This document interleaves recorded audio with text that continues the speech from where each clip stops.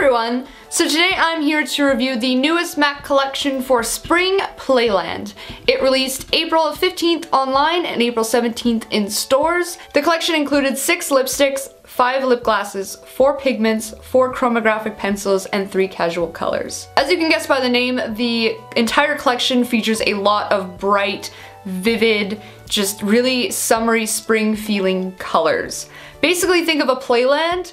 Think of like an amusement park, all the bright fun colors and lights and stuff that are there. That's what is featured in the collection. Obviously I will be reviewing what I picked up, so on we go. The lipsticks retailed for $15 US, 18 in Canada, and are 0.1 ounces each. All of the lipsticks in the collection are limited edition. There is Red Balloon, which is described as a hot fuchsia, Sweet Experience, which is described as a bright pink, and Toying Around, which is a hot coral pink. All 3 lipsticks are an amplified finish. The lip glasses in the collection retailed for $15 US, 18 in Canada, and are 0.17 ounces each. Again, they are all limited edition. There is Carousel, which is described as a creamy pink, Live It Up, which is described as a creamy orange, Lots of Laughs, which is described as a creamy peach, and Pure Silliness, which is described as a creamy lilac. The 4 chromographic pencils in the collection are $16 US, 19 in Canada, and are 0.04 ounces each.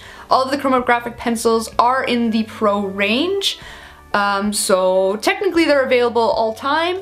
You'll just have to get them either at a Pro store or on the Pro section of the MAC website. There's Black Black, which is described as a deepest black, Genuine Orange, which is a bright orange, High Def Cyan, which is a high def cyan, and Process Magenta, which is a matte magenta. The pigments in the collection retail for $21 US, 25 in Canada, and are 0.15 ounces each. I picked up Ever So Yellow, which is a soft yellow with pearl. It's said to be a matte, but it's not really at all because it does have that pearl to it. It is a limited edition shade. And Neo Orange, which is described as an intense neon salmon. It's described as a matte, and it is a true matte. It's kind of a pain in the butt to deal with, and it is part of the Pro range. So I did previously own it. I purchased it years and years and years ago.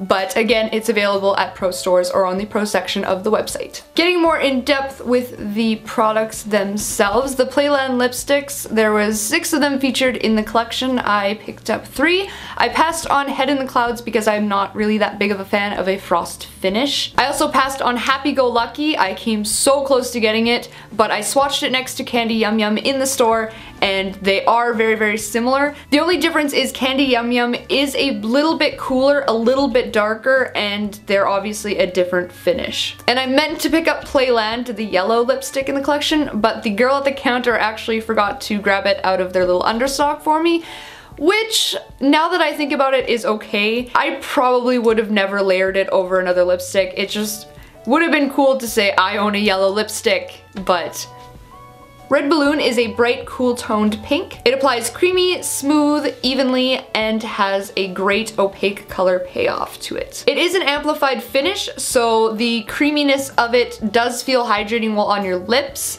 but it doesn't really supply you with any hydration after the lipstick comes off. Sweet Experience is a light pink with yellow undertones. It does have an amplified finish, so it is creamy, it is smooth, it applies evenly, and it has an opaque color payoff. Again, because it is creamy, it does feel a little bit hydrating while on your lips, but it's neither really hydrating or drying. Toying Around is a bright coral, almost orange. I'm wearing it on my lips right now. Again, it is an amplified finish, so it's creamy, it's smooth, and has great opaque color payoff. I would say it definitely applies true to tube. Is that a saying?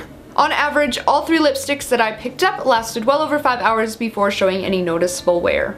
Moving on to the Playland lip glasses, the collection featured 5 limited edition. I picked up 4. Walking into the store, I knew, I had it in my head, I knew that because of the formula, because it is so creamy and it is so milky, that they would settle into the fine lines of your lips, and I was okay with that, mostly because I know they were created with the intention of being layered over a lipstick, which kinda helps, but I knew how badly they would settle into the fine line. So I made sure to swatch them on the back of my hand. I really wanted to get Bright Side, the bright yellow lip glass, but unfortunately, pretty much as soon as I swatched it on the back of my hand, it settled into the fine lines of the back of my hand almost instantly. The other ones, not so much, but I was really disappointed. I really wanted to get the yellow one, but oh well.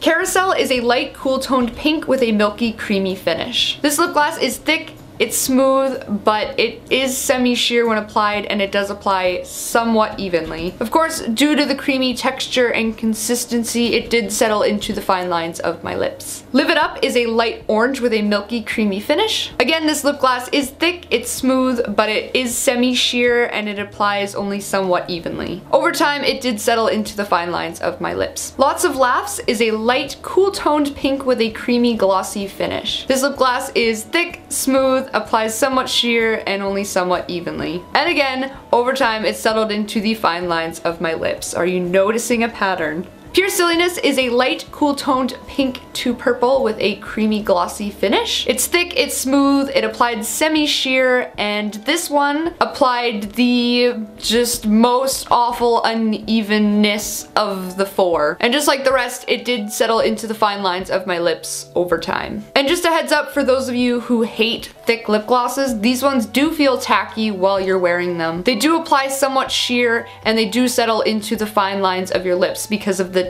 creamy, milky textured consistency. So I'm pretty 99% sure they were made with the intention of wearing over top of a lipstick or pairing with something, just not being worn on their own. There are 4 Chromagraphic pencils featured in this collection. Like I said, they're all part of the Pro range, so they are available on the Pro section of the MAC website as well as Pro stores. Black Black is an intense blackest black with a satin finish. It's very pigmented, it's very long lasting, it's smooth, and it works wonders on the waterline. And just a heads up, because the Chromagraphic pencils are part of the Pro range, they're not really made in the mindset of consumers. So some colors may be safe on certain areas and other colors won't, just because some people are sensitive to red pigments, etc, etc, etc. So the Black Black Chromagraphic pencil cannot be used in the lip area. Genuine Orange is a bright matte yellow toned orange. It has great color payoff, it applies smooth and easily. Again, just another great pencil. This one cannot be used in the eye area or on the waterline. High Def Cyan is a bright matte sky blue. It has great pigmentation, it's creamy, it's smooth, it applies easily, and it lasts a long time. Just like Genuine Orange, High Def Cyan cannot be used in the eye area or on the waterline. Process Magenta is a bright matte cool toned fuchsia. It has great pigmentation, great color payoff, it applies effortlessly, it's smooth, it's creamy, it's great, it's long lasting, just like the other 4 in the collection. Because of the red pigments, Process Magenta cannot be used on the eye area or on the waterline. On average, all 4 pencils wore well over 8 hours before showing any noticeable wear. They're really great pencils, and I highly recommend checking out Black Black. Like I said, it's in my top 3 eyeliners of all time. And just a heads up, they do tend to stain your skin a little bit, so just keep that in mind wherever you're applying it. Moving on to the pigments, the collection featured 4 pigments in total, one of which being in the permanent range, 2 in the Pro range, and 1 limited edition shade. I passed on Golden Olive because it is the permanent shade and I can get it at all times, so it's not really a big deal to me. I already owned Neo Orange, and by the sounds of reviews and past experience with MAC's true matte pigments, High Def Cyan just sounded like too much of a pain than it was worth. And again, it's also a Pro product, so it is available in Pro stores and on the Pro section of the website. Ever So Yellow is a vibrant yellow with a frost finish. Applied dry, it has more of a satin finish to it. It can be rather loose and powdery when dry, and it's not as vibrant as when it's used wet. When it's applied wet, this pigment becomes way more intense and has more of a pearly frost finish to it.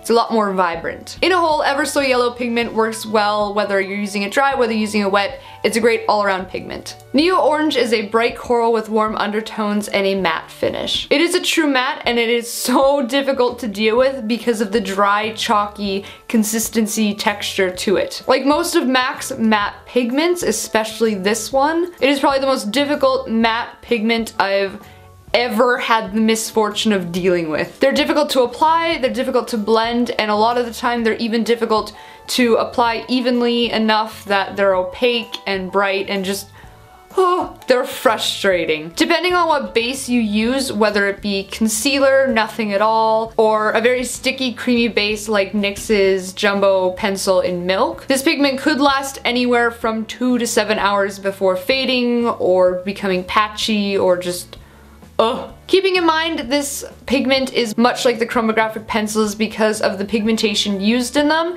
this one, Neo Orange, isn't safe for the eye area. Overall, I really liked Playland as a collection. I like that they didn't try to focus on too many different categories. I like that it was mainly focused on just bright colors, lips, and kind of cheeks. The casual colors could be used on the lips and the cheeks, but overall I really like it. I would highly recommend checking out the lipsticks in the collection as well as the Chromagraphic pencils, especially Black Black. It is fantastic. This collection is available for a limited time from MAC stores, MAC counters, and MAC online. Let me know your thoughts on the collection, whether it be colors you like, items you like, or what you have picked up from the collection in the comments below. As always, be sure to check out my blog for more details, photos, and swatches. And don't forget to like, comment, and subscribe if you like what you see to show your support. I hope you found this review, haul, video, MAC collection thing helpful, and I think that's it. So have a fantastic day, and thank you so much for watching.